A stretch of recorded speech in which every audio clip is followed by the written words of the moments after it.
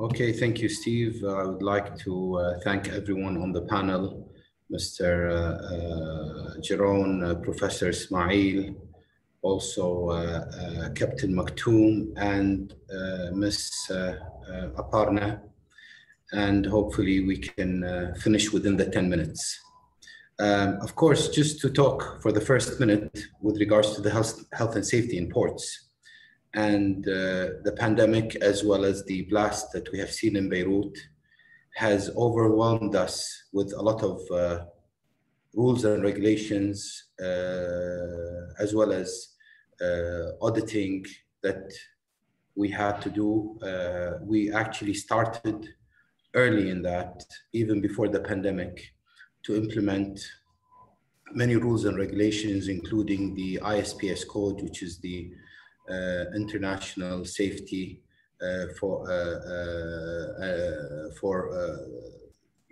security of the ports code, which is part of the rules and the regulations that have been implemented by the International Maritime Organization, the IMO.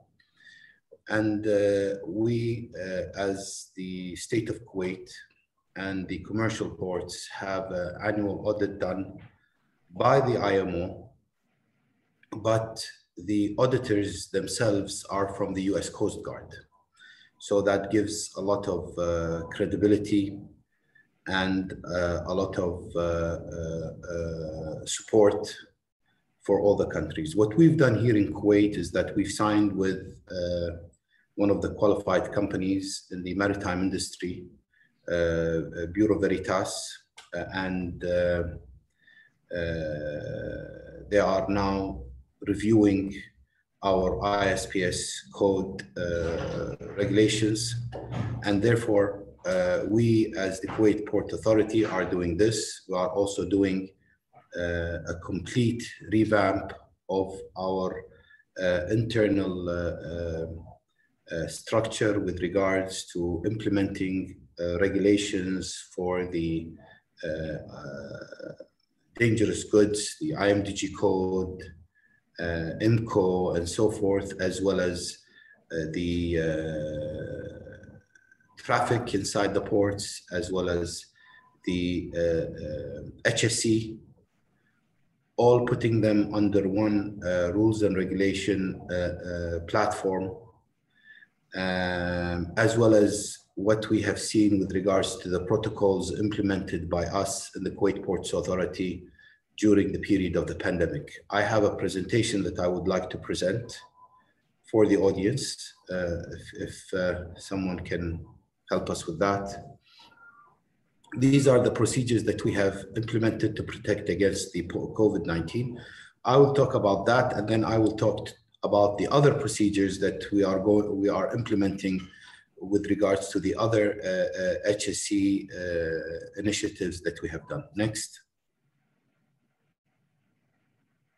Of course, we released circulars to the 3 ports on preventive measures. We've done that in January, way before the spread of the pandemic, and it was based on the circular given to us by the Ministry of Health, saying that there is a disease spreading. At that time, it wasn't even an epidemic, and it wasn't even a pandemic. So we took our early measures and we purchased all the necessary, masks and gloves and etc. Next. We then also did a circular to all the maritime operation department, ensuring that the incoming commercial vessels and ships should apply through their agent all the necessary documents to prove that they are free from this infectious disease. And as you can see from the letters, on the 29th of January, there was no international protocol. We don't know how to deal with this disease. And probably it wasn't even called COVID-19 back then. Next. We then also, once we heard that this epidemic at that time probably didn't reach the pandemic stage graded by the international, by the World Health Organization. We actually stopped all the incoming vessels, especially the small ones coming from Iran, where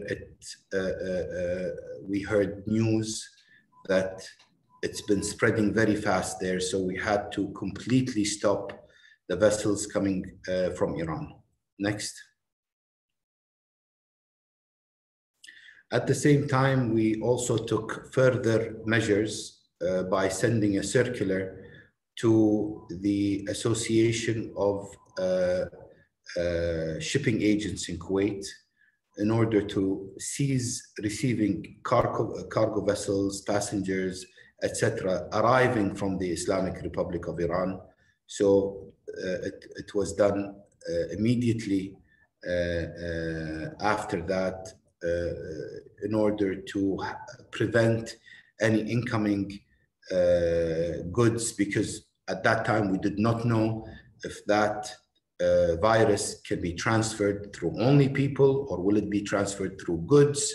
No one knew, and we were just hearing stories and news articles, so we had to prevent everything because we did not know what was the source of the transfer of contaminated goods or people carrying that virus, and how the whole world did not know how this disease was transferred from one item to another or one person to another, etc. Next. Also on the same day, we ceased to receive also from the Republic of Iraq. As you know, Iraq and Iran are neighboring countries. It's also spread into Iraq. So we also had to stop incoming ships and dhows coming into the ports. Next.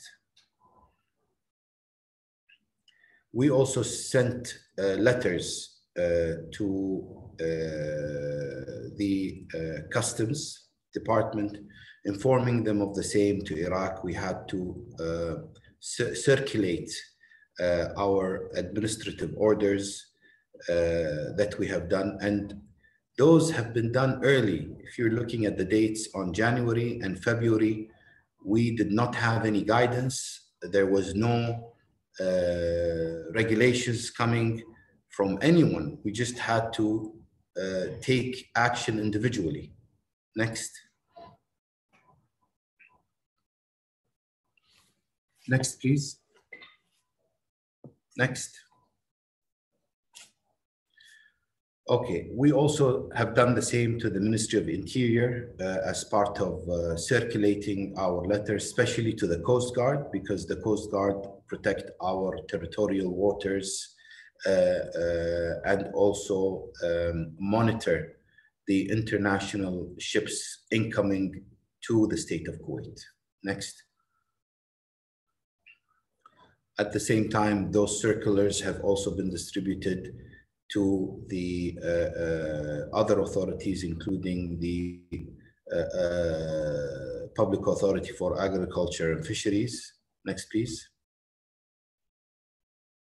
And to inform them of our decision in the halt of receiving those types of cargo coming from both the Republic of Iran and the Islamic Republic of Iran and the Republic of Iraq. Next.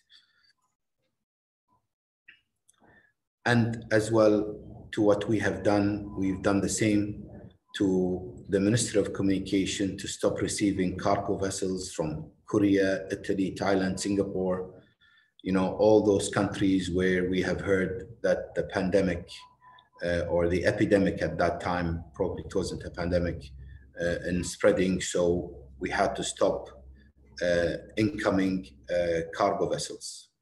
Next. And then we also made a administrative order in order to provide all the precautions against the COVID-19. Now it's called the COVID-19. We all know what the name is. We have also received circulars from the Ministry of Health. The Ministry of Health in Kuwait, including everywhere in the world, were receiving precautions from the WHO. And now we started to have a certain protocol coming. We also received a joint letter from both the WHO and the IMO. Next, please. And then we also did certain circulars with regards to the cooperation with the civil aviation as well. Next.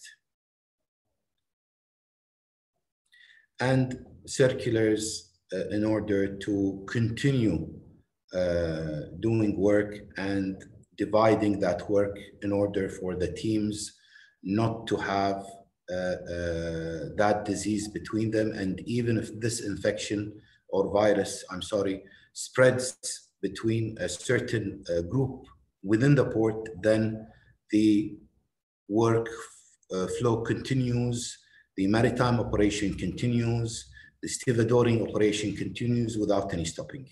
Next, please.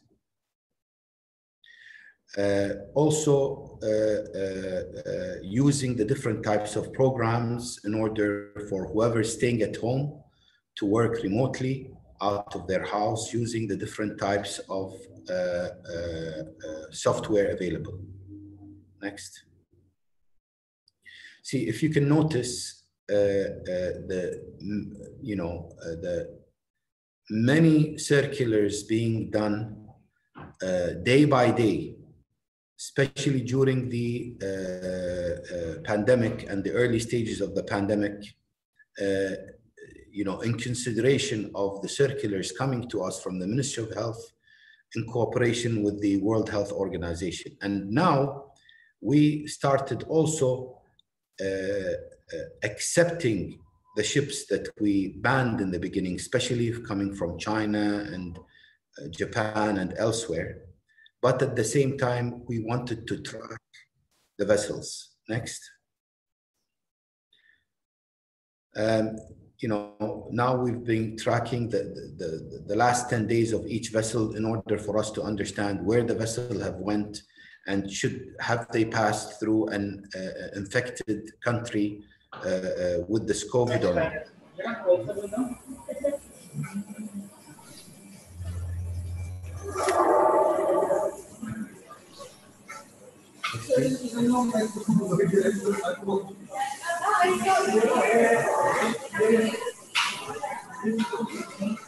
Next, please.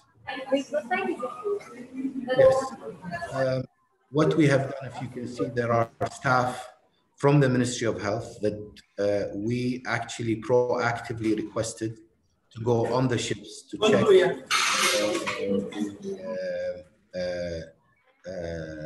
temperature of those people and to randomly also take PCR tests, for the people who accept. It's not done, it's not compulsory. Whoever wants to do it at the beginning will do it, but it was compulsory taking the temperature of them, of the crew on the ship incoming into Kuwait, or we will not allow to come to Kuwait. Next.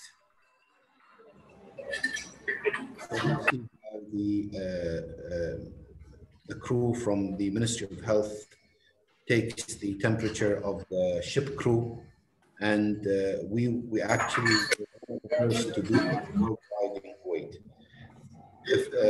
Please, if you can mute everyone else except myself, because there is a background noise coming from somewhere else, please. Next. So these are also the staff in full gear and wearing all the masks, taking into consideration all the circulars that we have made, including the incoming ships, and also filling out the table requested, saying that there is no one on the ship, everyone has been checked, and the ship crew is COVID free. Next.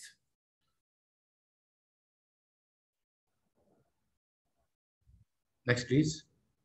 We also purchased sanitization trucks. We've seen them in the media in China, and they're very effective for the containers and for the ports. We're also now, as part of our role, is taking them to other locations in Kuwait, and they're very, very effective as well, using environmentally friendly additives in order to make sure that all the incoming containers and goods are decontaminated. Next, please. We also purchased this helmet, and it is very effective from a distance, that can identify the temperature of different individuals. And we gave them to the security department here in the port, and it's been very effective. It's been used every day, and it prevents the coming close in distance and being infected, God forbid. So this technology has been very good. This helmet has been very effective, and it's still in use within the Port Authority perimeters. Next, please. We also purchased 2 of those UVA sanitation robots. It's used within the rooms, and it's been very effective. We purchased those robots, and they, after work, go around and decontaminate all the viruses, including the COVID-19. Thank God we had no in-house contamination of COVID due to the measures we have taken, but we had few cases affecting some of our employees that have been affected from friends and family members outside. Next, please. This is the end of my presentation. If we can go back to the normal session, please. Yeah, this is the end of my presentation. In addition to the COVID-19, we, as I said, we also are taking extra measures as well with regards to the safety of the trucks. We are requesting now all the truck drivers incoming into the ports to have international certifications for their ability to drive trucks and port equipment. At the same time, we're requesting them to put a vehicle tracking system. We're also requesting them to put equipment in order to make sure that the drivers are aware, and once his eyes close for a couple of seconds, then it will give an alarm to make sure that he does not sleep. And when a truck hits, it's a big disaster. We're checking on the safety of the trucks as well. All those things are being implemented as we speak. We're moving from paper to paperless. Now even the seamen all have iPads. Everything is connected. Every ship, all the goods, we have linked digitally to the between the Kuwait ports as well as the customs. So it's been a very big move, digitalizing. We're also continuing doing that. And at the end, using the virtual world as we are in this webinar has been a great add-on to our efforts in the health and safety for the ports, either during the pandemic, for the dangerous goods, and in the everyday operation of our ports. And thank you.